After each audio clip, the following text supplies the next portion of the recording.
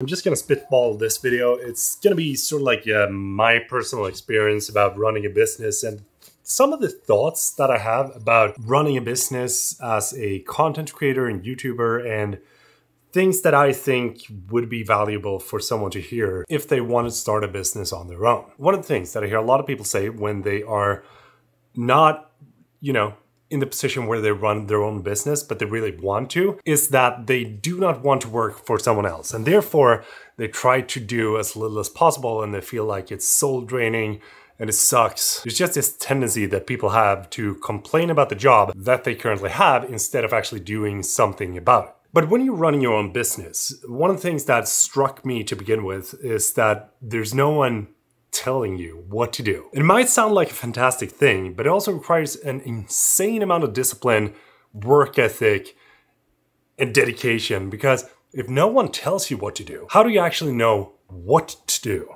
It might sound like a super simple thing, but I arrive here at the studio sometimes and think to myself, well, what am I going to do today? I have absolutely no clue. And if I don't do anything, I'm just gonna be sitting here spending my time not doing anything. And sometimes that can be a very good reset to sort of like vitalize the creative spirit that we all need to have. But it's also a good reminder that being your own boss comes with a big responsibility. And running a business requires you to do a plethora of different things. You need to know where to put your focus and when you should put your focus on that thing, and why you shouldn't focus on something else when you're focusing on that thing. And once you're doing that thing that you're putting your focus on, you already need to think about the next thing. At least that's sort of like the way that has been for me when I've been working as a YouTuber and content creator. And if you watch my previous video, I talked briefly about how I tried to provide value for the company that I was working on before I became a freelancer. And one of the important things about doing that, in my opinion, is that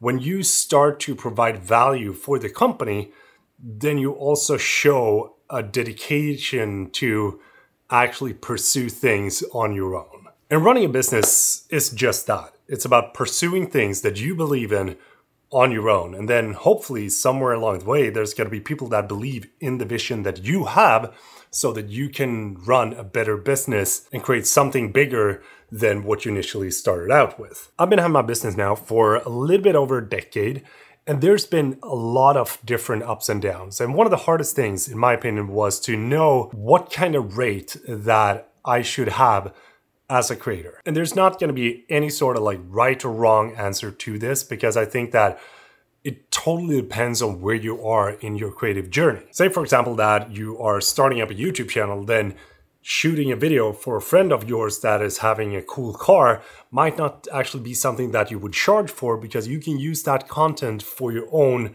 personal gain and also give that to your friend so that you both get a sort of like a benefit from it. But if a company reaches out to you and say, hey, we would like to have your skill and for you to make a video for us, then the first thing that I would consider is, okay, how much time is this going to take away from the thing that I actually want to do, which was back then my YouTube channel? And how much preparation and post-editing work is this going to require from me, except for actually shooting the thing that I'm about to shoot? When you start to factor in all of those things, then you sort of realize that your time is actually more than just being on location and trying to shoot the thing for your client.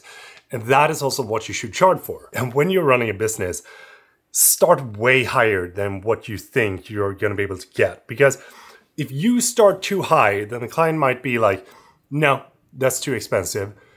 You instantly have the upper hand and start asking them, well, what is your budget? Maybe we can discuss this price and see what you can compromise on. Because when you know your client's budget, it's going to be way easier for you to know if you actually want to do this gig or if you should look for something else. I've had a lot of companies come to me and say, hey, Peter, we love your stuff and we would like to get a video done. We have a budget that is like this. And when a client sends me the budget directly, then it's great, because then I know that if they send this amount directly to me, I know we got some room to actually leverage that up depending on what kind of services that I can provide for the client. When you're purchasing stuff for your business, I think it's important to also have a plan for why you're purchasing different things. For example, the things that I got in the background here is mainly for props, set design, and things that I use for several different videos, depending on what kind of video it is that I make. Running a business is about knowing how much profit you can make from something if you spend the money on purchasing something. So if you buy something for $10, how much can you refine those $10 to create a value that is $100? And once you start to figure those things out, it's going to be way easier for you to start running a successful business. And the same thing goes with your time, because your time is something that is being refined the more you do things, because people start paying for your time and your experience. So when you're starting your business, it's very hard to charge for your experience that you have, because that is something that takes time to build up. But the more experience that you have, the more you can also stack that in to what you're charging your clients for when you're working with them. And something that I've tried to do is try to figure out, what can I do to not actively spend my time but still manage to have a business with? And one of those things is, of course, digital products, because the more digital products that you have,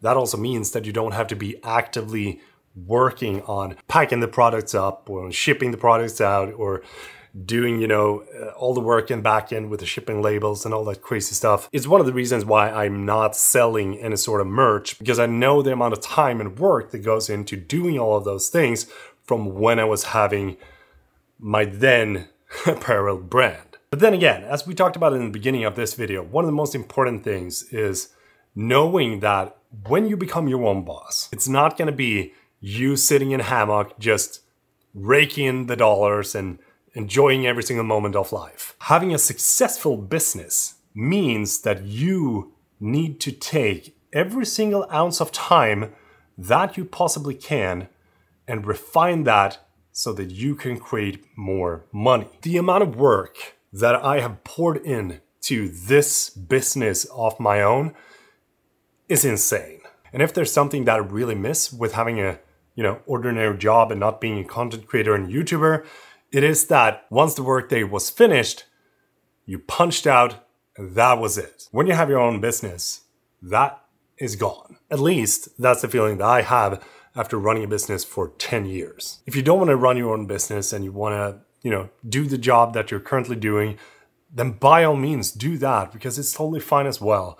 There's nothing that says that you have to pursue freelancing, running your own business in this world. If you are happy with where you are right now, then by all means, stick to that, because that is the most important thing. If you ask me, I wouldn't trade this for the world though, because I love this thing. I love the constant hustle of trying to get better.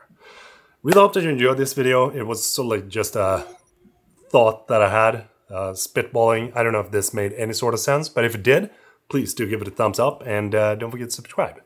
We'd love to see you in the next video. Peter från Sweden saying goodbye.